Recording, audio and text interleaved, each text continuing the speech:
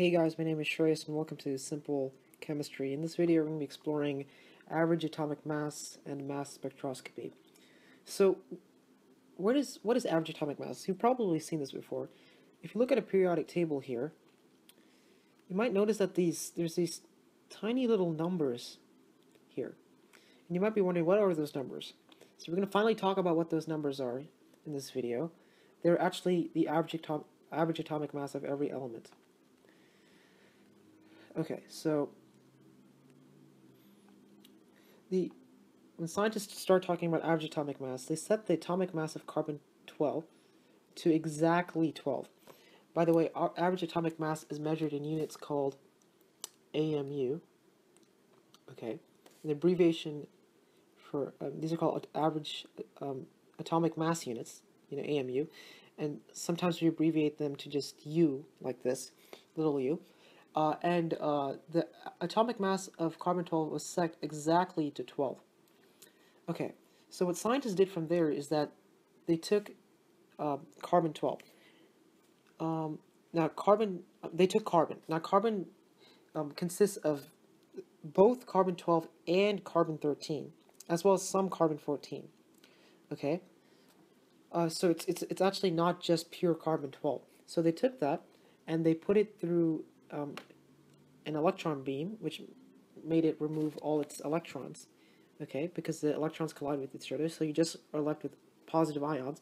Then they pass it through that ion accelerating field and a magnetic field, and what happens is that the least massive ions go to the top, and the most massive ions go to the bottom, and they hit a detector plate, and the detector plate said that the ratio of the mass between carbon-13 and carbon-12 was 1.0836.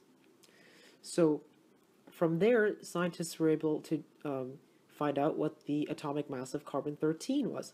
So in order to do that, they took this ratio here, and they multiplied it by the atomic mass of carbon-12, and they got the atomic mass of carbon-13 to be 13.034 U.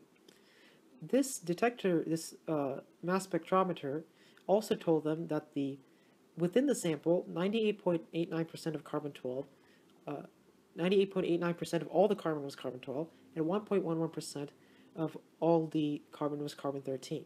So from there, they took the mass of carbon-12 and multiplied it by the abundance, and then they added that to the mass of carbon-13 and multiplied it by the abundance in order to get the average atomic mass.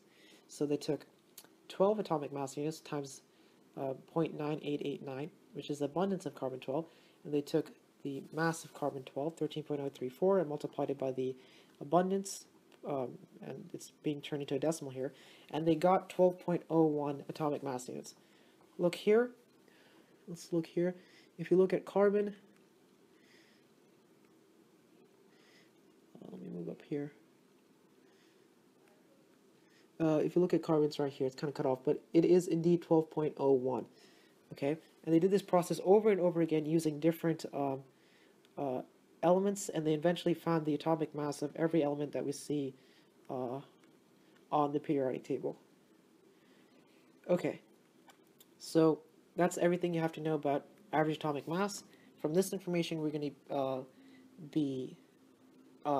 this might not make any sense. It might look so pointless, but we're going to be using average atomic mass to as a basis for all of stoichiometry.